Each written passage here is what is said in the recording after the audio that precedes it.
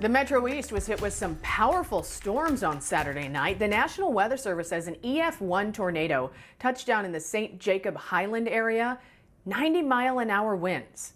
5 on your sides, Alex Fees has the latest from Madison County.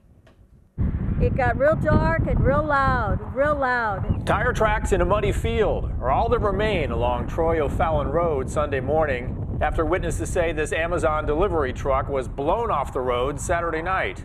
It happened in front of Debbie McEwing's house.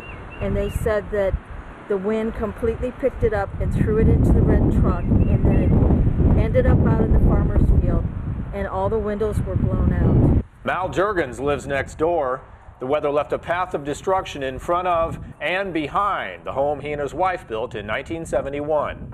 A lot of pine trees that my neighbor's got in his yard and my yard, and there's a full-grown walnut tree back there that's laying down on the ground. It's flat with the ground.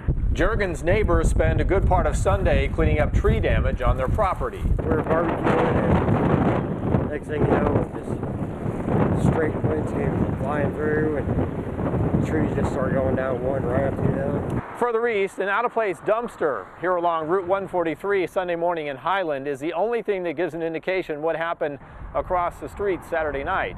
Tarp covers a portion of the roof damaged by high winds at Tri-Ford car dealership. Along Highway 40 west of Highland, crews work to replace utility poles and power lines. In Madison County, Illinois, Alex Fees, 5 on your side.